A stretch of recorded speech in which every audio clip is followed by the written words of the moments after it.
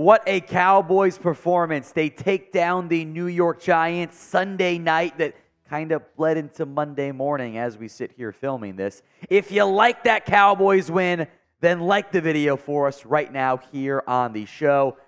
I mean, how can you not like it? How can you not like the video? The Dallas Cowboys, in an outcome I don't think even the most optimistic, most homeristic Cowboys fans had coming. A 40-point shutout, one of the biggest Week 1 shoutouts in NFL history.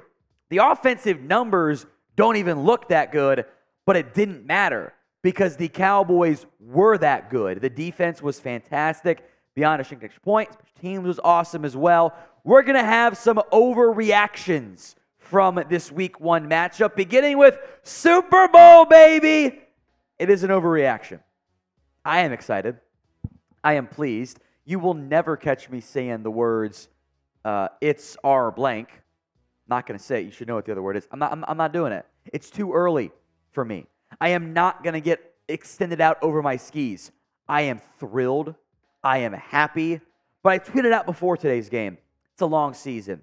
You know, don't get too upset. Don't get too, bothered. Keep your anxiety for later.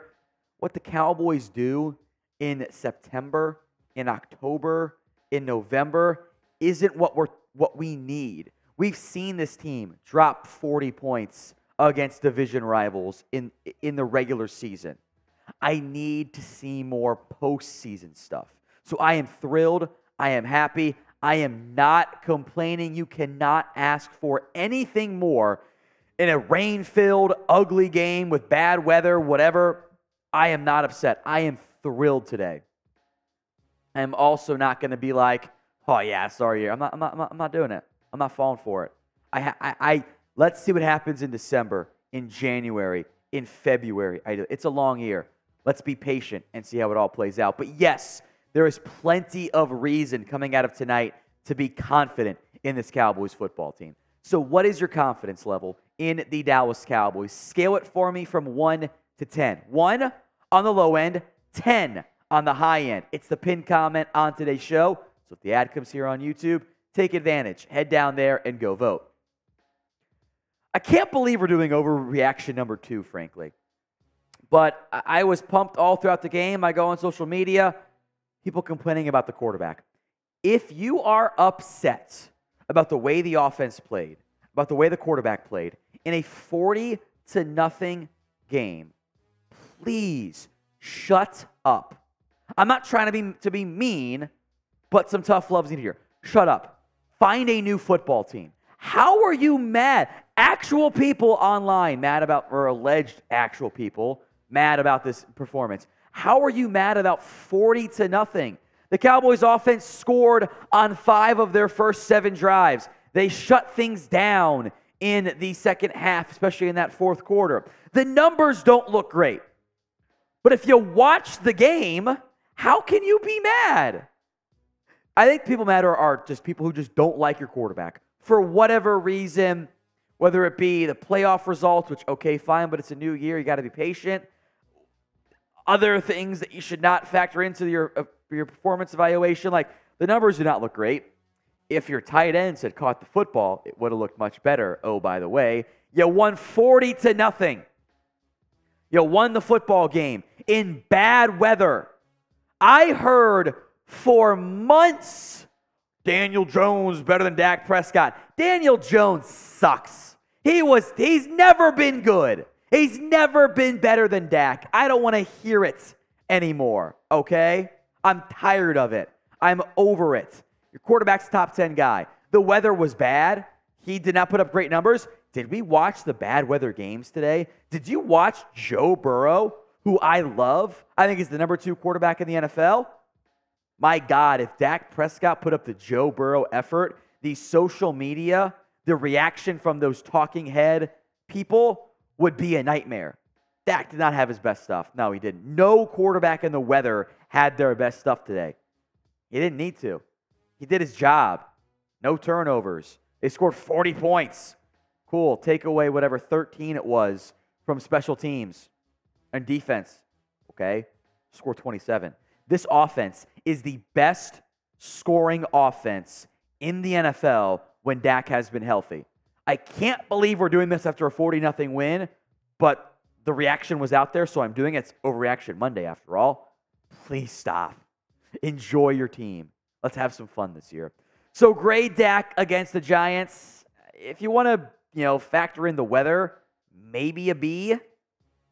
There were some missed throws. I mean, you saw all these really ugly passes from Daniel Jones, from the Cooper Rush throw, Burrow, Watson. The weather was bad. Led to bad throws. Overall, not factoring in the weather, maybe a C+. It's fine. That's all you need. You didn't need to play hero ball. Be smart with it. Quarterback was. Overreaction number 3. You have an elite defense. I mean, probably, yeah, right? I'm not going to get some of those comparisons out there involving a Chicago team or a Baltimore team, but you have the potential to be the best defense in the NFL. I mean, let me read off these stats here, make sure I have them right. Unbelievable effort. 7 sacks tonight for the Dallas Cowboys defense. Should have been 8. The NFL has stolen a sack from Micah Parsons on the bad snap. That should be a sack. What is it? The quarterback lost the ball and got tackled in the backfield. Sack. It should be 8 sacks. 2 interceptions, a pick 6, a blocked field goal touchdown, 5 forced fumbles. The Giants turned it over 3 times, and it legitimately could have been 7 if the ball bounces the other way. Your defense was awesome. That was some of the best defensive football. Weather helps them. I'll acknowledge it. Some of the best defensive football I have ever seen. I was trying to go who gets the game ball on defense? And I'm like, let's see, who played well tonight? Tank Lawrence, Micah Parsons, Hankins played well, Osa played well, Gilmore played well, Trayvon Diggs played well, thought Van Der Esch played pretty decently, Marquise Bell played well, Wanye Thomas, Damone Clark, Dorrance Armstrong had 2 sacks, Chauncey Golston played great. All of the Cowboys defense was awesome tonight. I have a very tough time picking one defensive player. I don't know, maybe Micah? Micah was getting double teamed and hit the quarterback a bunch. Maybe Osa was your best. I don't know. Everyone was awesome in week 1. So answer it for me instead. Best defensive player in NFL week 1. Get those comments in the comments section. Name that player who had the best defensive effort in week 1. The Cowboys won by 40. So up to 40 jerseys we have to give away. It is the BetUS jersey deal. It is back. Make sure you are paying attention. If you sign up and deposit at least $100 and place a bet at chatsports.com/bet, use promo code Cowboys125, 2 things will happen. BetUS will give you a 125% deposit bonus. If you email us, jersey@chatsports.com, we will get you guys a Cowboys jersey. Now, not every player is available. The big names, Dak and Micah and Lamb, are all available. We will need some information. It's BetUS new members only. Can't be a 5-year member and try to get new users only. We'll need your BetUS account number, screenshot of your first bet, plus your shipping and jersey and size stuff. So just email us, jersey@chatsports.com, if you want in on the jersey deal. I believe the instant reply of all the info we need is still set up. Just email us, jersey@chatsports.com. Overreaction number 4. Turpin is going to be a big part of this offense. I don't know about big, but they used him. I remember last year coming to buy, I'm like, all right, buy's over. Cowboys going to get KaVontae Turpin involved on offense. And they never did. They did this week. 5 touches for KaVontae Turpin, 2 catches, 11 yards, plus a drop. Should have been 6. Should have been 6 touches. 3 carries, 14 yards, and a touchdown. Now, my Deuce Vaughn love is that I fear the Cowboys are going to give the KaVontae Turpin touches to Deuce Vaughn. They put him in the backfield. He can't do it every play, but as a gadget player, it's a threat. That's been established. I loved the usage of Turpin. I'm glad the Cowboys are getting him the ball. Makes me happy. Good job, Mike. We will have a live show for you, depending on when you're watching, in a few hours. Hit that sub button right now, youtube.com/Cowboys TV, live on Mondays, live on Thursdays, and live on game days as well. This was more of a first kick overreaction, but Brandon Aubrey shanked the first extra point. It was 2 of 2 on field goals and 4 of 5 on extra points. Settled in nicely.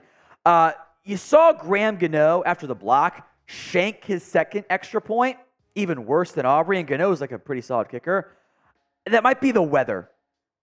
I think that might have been weather-related. To miss it that bad is unusual, and with the weather pouring like it was on Monday night, or Sunday night, might have been the issue there. So for now, Brandon Aubrey's fine.